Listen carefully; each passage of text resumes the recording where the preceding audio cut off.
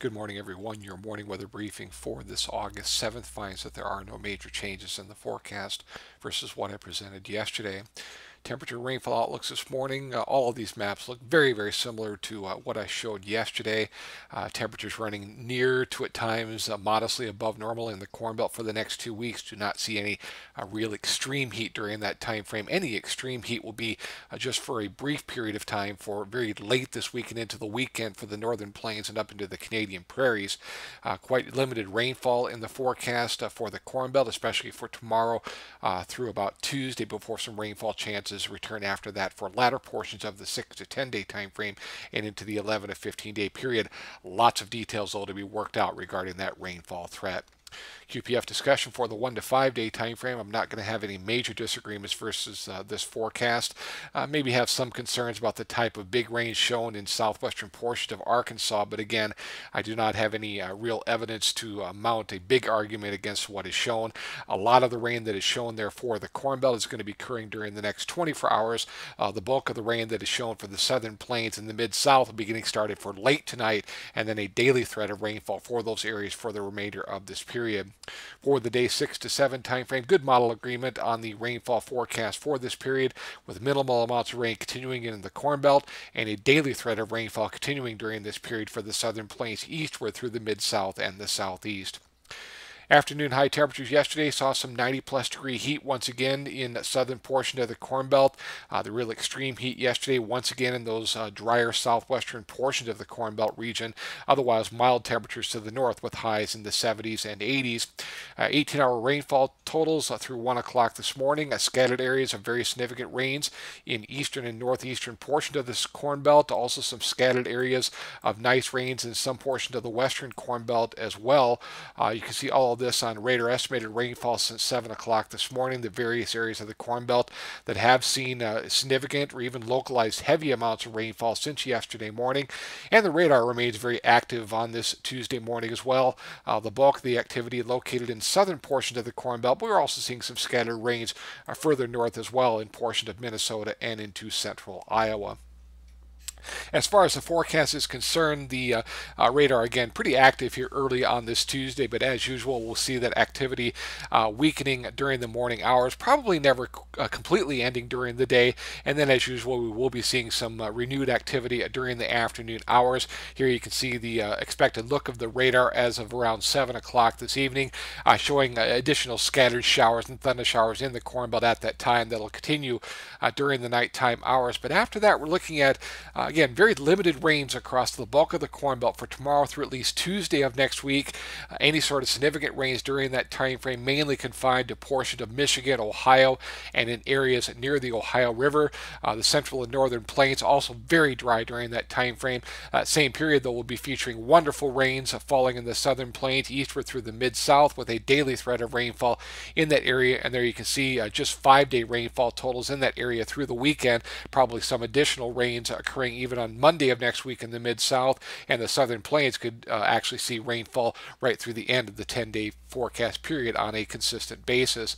Why is it going to be dry in the Corn Belt? Again, the models were in error during the early and middle portion of last week in indicating a northwesterly flow aloft in the period from later on this week through early next week in the Corn Belt. Instead, we're seeing a split jet stream, the main storm track running well to the north of the Corn Belt. This is as of 7 o'clock in the morning for this coming Sunday. Again, one storm track running well to the north of the Corn Belt, a weaker upper level low pressure system, a weaker storm track to the south of the Corn Belt at that time, and it is that weaker southern storm track and that upper level low over the Texas Panhandle that will be keeping rainfall chances in the forecast for the southern plains eastward through the mid-south and southeast on a consistent basis for the rest of this week through very early portions of next week. As far as temperatures are concerned, some moderation in temperatures in the near term for the Corn Belt. Going to be very difficult to see any high temperatures above 90 degrees in any portion of the Corn Belt for the next 2 to 3 days. And you can see some fairly decent area of below normal temperatures, especially for tomorrow in central and some southern portions of the Corn Belt. Warming trend going to be taking place after that. By the time we get to Friday, above normal temperatures returning to the Corn Belt, and we'll be seeing different periods of normal to modestly above normal temperatures temperatures in the Corn Belt for the rest of the 2-week time frame. At no point, though, do I see the heat being extreme in the Corn Belt during that period. Any extreme heat that is going to be seen from later on this week through the end of the 2-week time frame is mainly going to be up in the northern plains and into Canada for the very end of this week. There you can see an extensive area of temperatures running easily above, if not much above normal for this Friday. Probably the Thursday through Saturday time frame being an especially hot period of weather in that area. Should be seeing lots of 90 to 95 plus degree heat in the northern plains and into the Canadian prairies for that time frame, with some places getting above 100. But again, for the Corn Belt, really do not see much in the way of extreme heat, even with the return to some warmer temperatures for Friday and beyond. I look for plenty of days for Friday right through the end of the 2-week time frame to be featuring highs in the Corn Belt, mainly on the order of about 83 to 93 degrees, with most of the 90 plus degree heat being found in far western as well as southwestern portions of the Corn Belt region. As far as those longer term rainfall chances are concerned, I do believe that we could be starting to see some rains returning to the Corn Belt by around the Tuesday-Wednesday time frame of next week for around the August 14th, 15th period, with rainfall chances continuing into the 11 to 15 day time frame as well. Maybe of some note this morning is that the European model actually brings some fairly significant rains to western portion of the Corn Belt for the Tuesday-Wednesday time frame of next week. It has a fairly significant upper level low pressure system at that time that kind of drifts northeastward into the western Corn Belt at that time. I think that the chances of that verifying as shown are pretty remote, but again, I do think that we'll start to see some rainfall chances in the Corn Belt starting around Tuesday of next week. The upper level features as of Tuesday. You can see that the storm track or the jet stream starting to sink further southward into the Corn Belt at that time. That should again start to be bringing some rainfall chances even as we get towards the middle portion of the 11 to 15 day period. Still above normal temperatures in the Corn Belt at that time, still a northwesterly flow aloft. To me, that's a weather pattern that would suggest rainfall chances in the Corn Belt. As I've stated many times, a northwesterly flow aloft in the Corn Belt in the summertime is a type of weather pattern that the models have all sorts of difficulty in determining exact rainfall forecast details much more than a few days in advance. So all that we can say right now is that rainfall chances should be increasing in the Corn Belt for latter portion of the 6 to 10 day time frame and into the 11 to 15 day period as a northwesterly flow aloft starts to return to the Corn Belt at that time. Exactly how significant and widespread those rains are is something that needs to be determined, and that will not be determined until we get a lot closer to the time frame in question. International weather for your Tuesday, still well below normal rainfall during the next 2 weeks for the summer row crop areas of the former Soviet Union. A lot of that area seeing nothing in the way of rainfall for the next 10 days. Above normal temperatures, therefore, especially the 6 to 10 and 11 to 15 day time frames.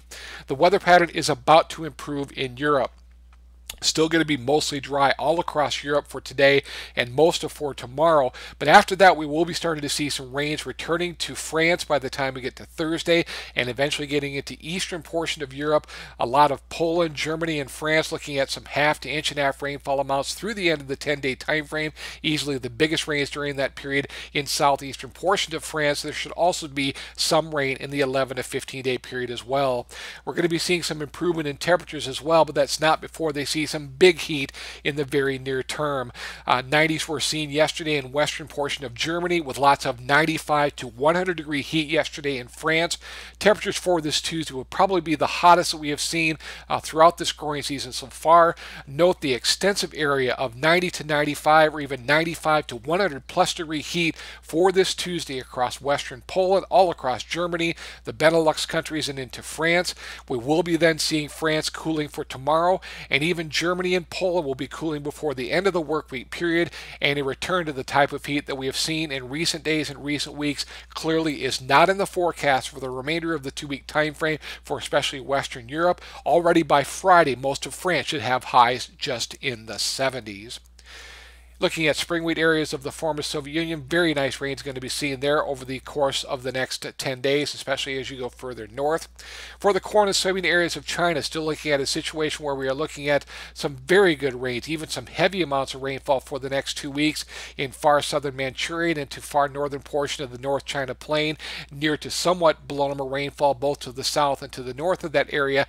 Fairly decent temperatures for the next 2 weeks in Manchuria, but decidedly above normal temperatures continuing for the North China Plain, with all sorts of 90 to 95 plus degree heat being seen there on a consistent and widespread basis. For the Canadian Prairies, still a very poor end of the growing season there. Very limited rain is going to be seen there for the next 10 days. A lot of places nothing at all. And as I mentioned earlier, some heat going to be seen in the Canadian Prairies for the end of this week as well, with all sorts of 90 to 95 plus degree highs. Forecast still very dry for the winter wheat areas of Australia. Any sort of rainfall that is going to be significant, limited to just small portions of South Australia and into Victoria. The worst of the drought still going to be continuing into the wheat areas of New South Wales. Finishing up this morning, still not as robust of an Indian monsoon as we would like to see. It will be better than we have seen in recent days, but note that still rainfall not running really much better than a little bit above normal anywhere in India, and especially for Maharashtra southward, rainfall for the next 2 weeks still running subnormal. That's what I have for you Tuesday. Everyone have themselves a great day.